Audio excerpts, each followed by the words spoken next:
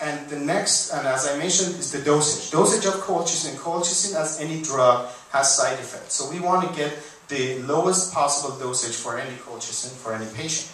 Now, I and my brother-in-law, who is a computer scientist, we're working on a neural network design to be able to train our neural network.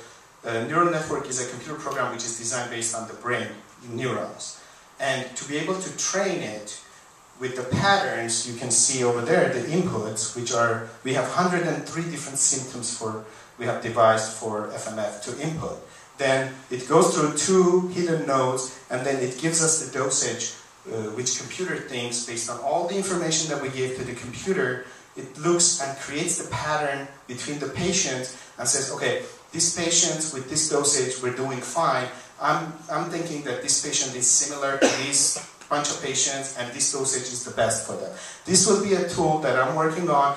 Soon I will have it on my website for the physicians, just for the help them to go in and try to look at this and find the idea of what the dosage, because many of them called and they didn't know much about the dosage of the colchicine. It's not a very prevalent, it is used a lot, but many people don't know how much of it, because it has diarrhea as the first side effect and some other side effects which are not very pleasant. So that's the research that we're working on.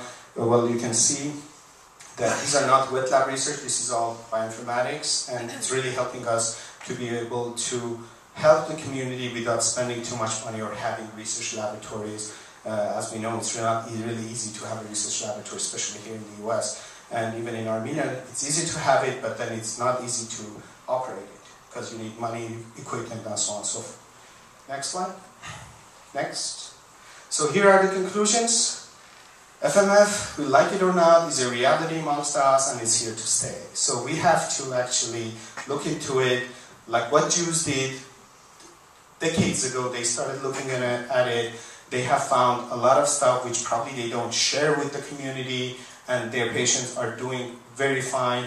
I have seen several of them which they're happy living and they're not suffering with a lot of symptoms.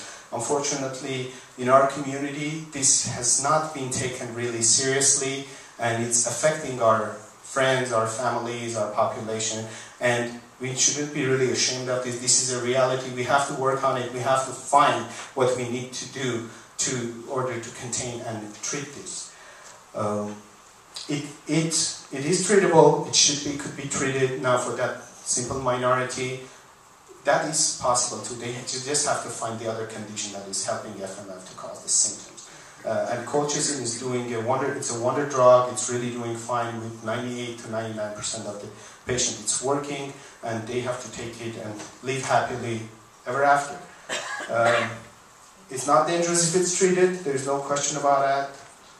Family studies are key to identifying. Absolutely, we have to know the family history and how many were in the family, and try to draw those diagrams that you see there called pedigrees, and to show what people do.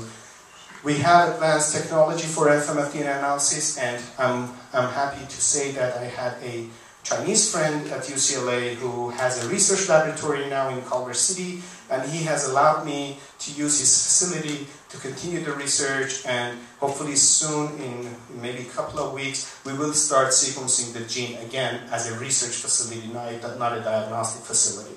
So that's what the next step that I'm hoping that I can help the community with this project.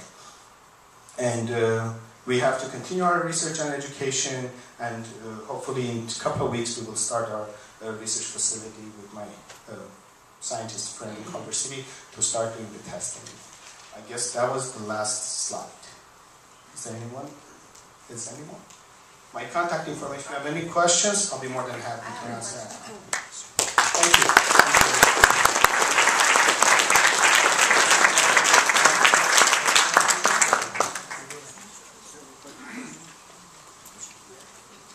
Why does colchicine work? How does it work, and why does it work how it is? That's a very good question. The mechanism of colchicine is an anti-inflammatory drug. And not many people have been able to really draw a definitive conclusion. So it's not clear how it does it, but many people are saying that it blocks the inflammation pathway that pyrene does, So it actually helps in that pathway blockage. That's what many people are doing. Question there also. Whatever. Do the heterozygotes with symptoms respond as effectively to colchicine as homozygotes do?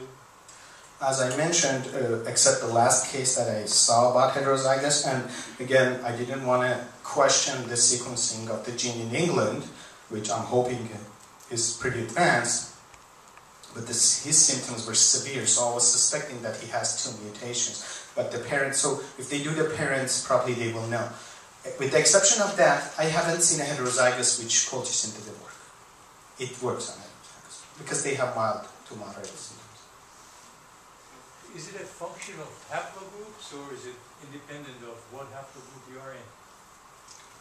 Well, haplogroup is more of a population studies terminology. Here, as I showed you, let's say in the Karabakh population, it's a little different. But again, as I mentioned, we don't have the data. That's the whole point. We don't have the studies. We don't have enough studies. We don't have the data. Like, we tried 3 Armenians from Iran, and from 3, 1 of them was a carrier.